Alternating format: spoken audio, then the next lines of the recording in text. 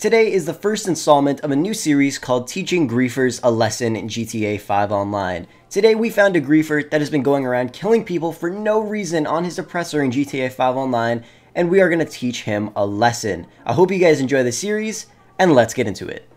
The dickhead in today's video is a guy named ItzFrolickz. He's been going around killing people for no reason. He killed one guy, and I was like, okay, you know what?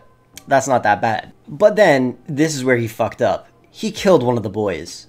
You just don't do that. So at this point, I started to get a little mad, and I was like, okay, I'm gonna give this guy one last chance to redeem himself. And then we'll see what happens, alright? Of course, he decides to do it again. So now it's time to really fuck with the guy. The usual way that I like to kill griefers right off the bat to get noticed is by obliterating them. So let's go and do that. So I made my way over to the facility, and then I found him on the orbital cannon list, of course, and there he is just standing there like the dickhead he is, and here we go, boom, obliterated. Now he knows we exist, and now there's about to be an all-out war between me and him.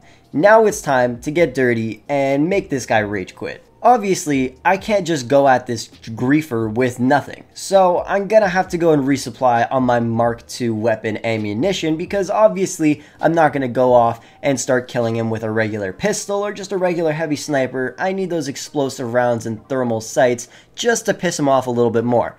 And don't forget guys, I am not a god at PvP in GTA 5 Online, but when it comes to griefers, I will not accept them no matter what. So I'm going to try my best here, and let's hope he does rage quit. My friend that he killed messaged me right after, so I said, let's go and eliminate this guy. So I hopped in my buzzard, my friend was on his oppressor, we're getting ready to kill this guy, and I kind of messed up here. He actually killed him, and then I shot a rocket. I didn't notice he killed him, and I accidentally killed my friend. Right after that happened, I invited him to my CEO so that would no longer happen again, and now we can really start killing this guy. After he died the first time when my boy killed him, he spawned in this alleyway, so I landed my helicopter on the roof, and I took out my alien gun and just absolutely destroyed him. He did kill me one time before when I was on my oppressor, and to be completely honest, I really don't even know how that happened. It happened so incredibly fast, like the missiles he shot were just like, boom, dead, instantly. I shot one at him, and it was just weird. I don't know. But yeah, now it's 2-1, we're winning, technically 3-1, so let's continue to kill this guy and see if he quits the game. So at this point, he respawned in another alley just across the street over here. Thankfully, I have a thermal sight on my explosive sniper, so this guy really just did not stand a chance. The second I saw him running, boom, shoot the ground, he flies up in the air, and then I just need to get one critical shot on him, and boom, he is dead just like that. And I do a little dance just so then he could see when he's respawning, he could see me doing that air thrusting thing just to know that he is getting fucked right now. And then my boy Perry over here finds him lurking around on the streets and just kills him right away. Takes a lot of skill to do that with a jet, especially since this area has a lot of really high buildings. It's really tight around every corner and there's trees in the middle of the street, so it definitely takes some skill to use a jet to kill some people. But now we're just going to bribe the authorities. I'll jump off this building because obviously he's not spawning anywhere near here, and then we're going to kill him a little bit more. I'm pretty sure at this point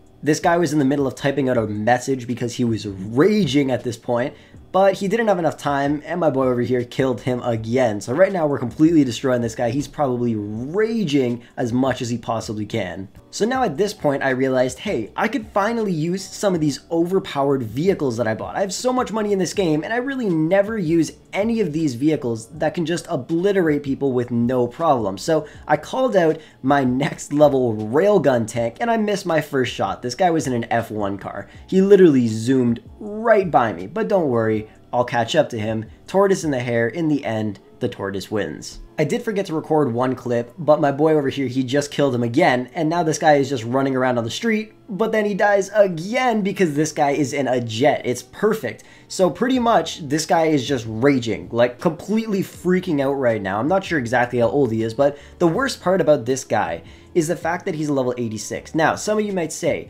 he's level 86. Why are you picking on a level 86? Well, think about it this way. This guy is a level 86. He's probably been griefing in this game since the very start. He probably got his mom's credit card, he probably went out and bought the Oppressor Mark II, and then he's been griefing this entire time. Because how can you be a griefer and not even be the highest level in the game to unlock everything. Like, the highest level to unlock everything is level 120. So how can you be a griefer at level 86? It's just a terrible person in general, from what I could see. And then his boyfriend pulls up, and he has a Deluxo. And at this point, I knew I was kind of screwed. So now this guy we're going to have to deal with as well. Luckily, he only really popped up that one time, and then he just completely disappeared. So I'm not really sure what their relationship is, if they're sleeping together or not.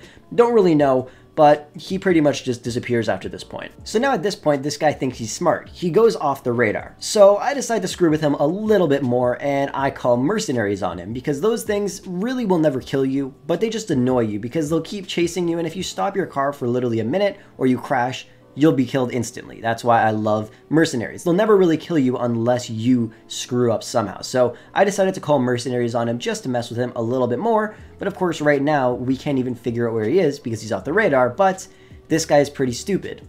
Instead of being like a smart griefer, even though griefers aren't smart, they're stupid, he goes along to go and kill some more people while he's off the radar. Now doing that pretty much just gives away his exact position, because now all I have to do is find out where the guy that he just killed spawns in. He spawned in right there on Hollywood Boulevard, so I'm going to fly my oppressor right on over there and surprise him right when he's back on the radar. Now most griefers at this point would either go and hide in their facility, their apartment building, and wait whoever is killing them out, or just find a new lobby at this point. And I'm pretty sure that's what this guy is about to do, because now he gets mad. But I'm not exactly sure what this guy did here, but I'm pretty sure he has a modded Phantom Wedge or just a modded truck, because it literally will not explode. I'm not exactly sure what he has on it. Like I said, I used to be a glitcher, so there probably is some glitch you could do to make this vehicle invincible like there is with certain other vehicles in the game. But I pretty much unloaded 40 Oppressor Mark II rockets. Like, I fully went back to my terabyte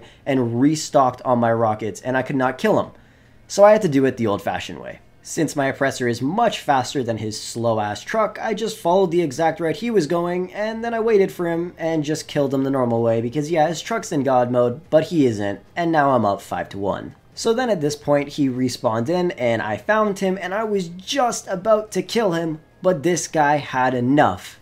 And I think he may have learned his lesson, because he left the game and fully rage quit. Now normally, it doesn't end here. Sometimes when I really want to teach a griefer a lesson, I go and search their name up on the PlayStation dashboard and see if I could join their session. But this guy fully turned off his console because he got so freaking mad. I mean, I would honestly get pretty mad too, but he deserved it. He was a full-on griefer. So there was no way that I could join his lobby, and I wasn't just going to sit around for hours waiting for him to come back online, because it was honestly pretty late at night, and he was probably just going to go to bed, pouting and crying, because that's probably what he was doing. Then at that point, I remembered that other guy that came and killed us when we were in the middle of killing this guy, and I wanted to see if I could join his session. And lucky for me, he was actually online, and he was just in a completely different lobby. I thought maybe both of them were in the same lobby, it's just that first guy was appearing offline. So I decided to try and join his session, but in the end it didn't work out. Maybe he was in a friends only lobby, or just because the game is kind of glitching out right now in terms of joining people, it just would not let me join the lobby, which kind of sucked because I really did want to mess with them just a little bit more. At this point, my friend and I realized we had won the war. It was over. We have defeated the griefer in today's video. That's pretty much going to wrap it up for today. If you guys do want to see a part 2 to this and me making this into a full series of just pissing off griefers and killing them in GTA 5 Online until they rage quit, send me messages and things like that, because it's happened before in tons of games. Like, for instance, Call of Duty, my friends and I were going off on these guys. They decided to add us all into a party and start cussing us out, and we just started laughing because it was so funny. But yeah, guys, let me know if you do want to see an episode 2 of this down below in the comment section. Thank you so much for watching. I hope you enjoyed it, and I will catch you guys in the next one.